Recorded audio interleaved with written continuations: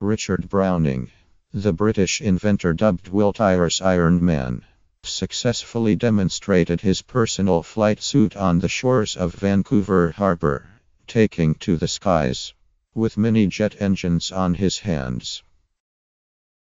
Inspired by the Marvel comic superhero Iron Man, Browning flew in a circle and hovered a short distance from the ground using thrusters attached to his arms and back, captivating attendees at the Vancouver TED conference.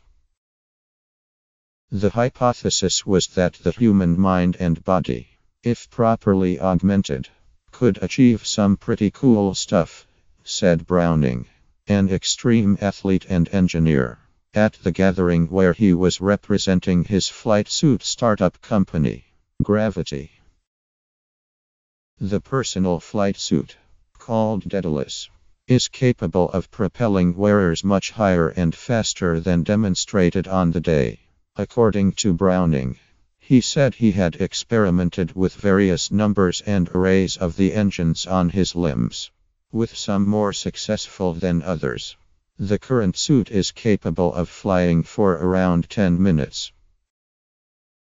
The whole journey was about trying and failing, and learning from that, said Browning. I don't think anyone is going to be going down to Walmart with it, or taking anybody to school for quite a while, but the team at his Gravity is moving it along. A video of Browning's first reasonably stable 6-second flight in Daedalus has logged more than 1 million views since being posted on YouTube in March. The company has posted various videos showing flights and adjustments to the gear throughout the testing process. A flight suit that could carry a wearer from the beach along the coast and into a mid-air helicopter for further journeys are a while away, said Browning.